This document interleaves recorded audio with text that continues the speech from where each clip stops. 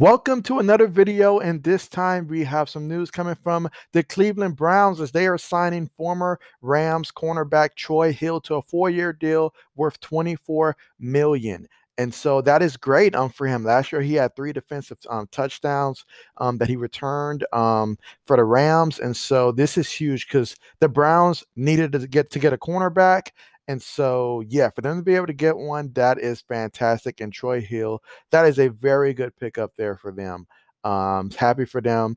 Obviously, the Browns are trying to improve upon making the playoffs for the first time in a while, dating back to I think around the 2000 and like just going back to the early 2000s, 2001 season.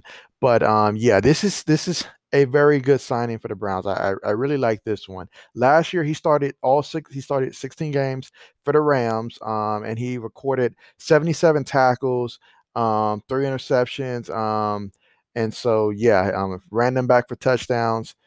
And so, yeah, he's a playmaker on the defense side of the ball, in which they desperately needed. I know the Browns picked up a safety earlier in free agency, so it's been a priority to work on the secondary for them, and they are definitely doing just that. So we'll continue to monitor and see what other news happens to transpire, especially for the Browns over the next couple of weeks, as well as the rest of the NFL.